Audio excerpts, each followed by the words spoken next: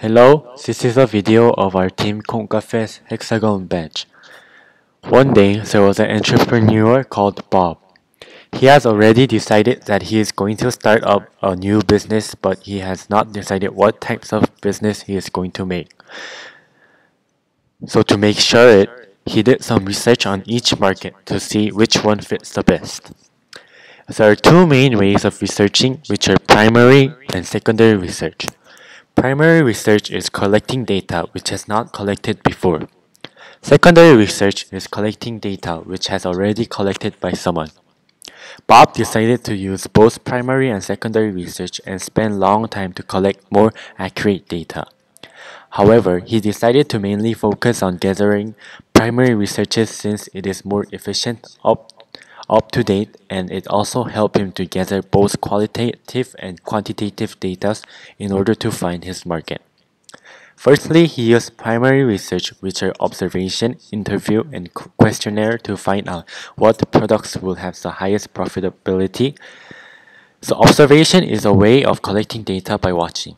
Interview is a way whereon one meets face to face and asks questions, and questionnaire is like a survey where the firm asks people questions and get answer. Online is also used for this questionnaire.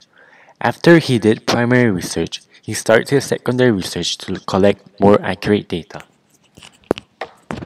The methods that Bob used are internet, books, and other exhausted sources of information he could find about the market.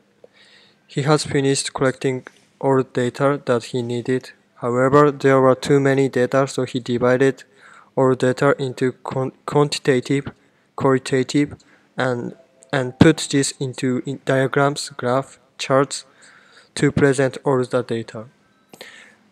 And then Bob found a fact that there is enough demand of toy for children, so he decided to enter toy marketing. However, he wondered if the toy shop should be mass marketing or niche marketing. Mass marketing is a firm which are selling products that anyone can buy, such as Coke. Niche marketing is a firm which are selling products that will not be sold to everyone, such as Starbucks in Hanoi. If he uses mass marketing, he will be able to reduce the cost by economy of scale, but the product might be not suitable for sales. If he uses niche marketing, since products are expensive, customers may not purchase the product, but the firm will have higher brand image. According to these facts, Bob decided to be mass marketing company because the products will be toy and the target market is going to be child, so it shouldn't be too expensive. The another reason is because the average income of Vietnamese is not that high, so if the price is expensive, it will be hard for some customers to buy the product. This is why he chose to be a mass marketing company. As the products that his company is selling are toys, we can segment market by gender and age. To satisfy customer needs is really important thing, but in order to do it, the firms has to identify the needs. By identifying the customer needs, relationship between the firm and the customers will get close, which will make good customer loyalty. In order to satisfy customer needs by products, the product should be developed based on the researching that he did. After that, his company made prototype and asked potential customers to use it and review for it, and his company found a problem, which is packaging. Because the people who use the product said that the products are really good for children, but the product and the products that are expected from the packaging were different.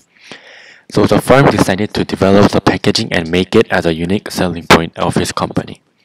By this new packaging, the brand image of his farm got better too. So another unique selling point of his farm is the pricing strategy. Bob's company is using penetration pricing and competitive pricing as their pricing strategy. They use the pricing strategies along the situation so price of the product can be matched the customer's expectation, which is its firm's unique selling point. Because of the products are in introduction of product life cycle, so the sales will be low, but since all children like toys, there is enough supply in the toy market, so Bob thought that the product would make big amount of sales. Part of marketing mix, which a product and price are already decided, so next things that he chose was place. There are many different ways of channels of distribution, and the one that his firm chose to use is e-commerce, which is selling products through internet to customers. The reason why he chose e-commerce is because social media such as Facebook, Instagram, and Google Plus are the method that most people use to collect information. So if the products are only sold on internet, it will be easier to promote the products on internet. The main advertisement that the firm used is persuasive advertisement, which is telling potential customers that this product is better than other competitors. This advertisement is going to be put on internet, so it has good cost effective. This promotion style is one of his company's strengths, which is one method of SWOT. SWOT is constructed by strengths, weakness, opportunity, and threats. By, by, selling through, by selling through the product, Bob noticed that the variation of toys are weakness of the firm. If the firm is selling only one type of toy, it should have the best quality, but then the firm would be a niche market company. So he decided to have more variation of products. The threat of his company is competitors, which are selling products on internet, and the opportunity is popularization of social media. According to these facts, the firm developed the internal and external problem. Thank you for listening.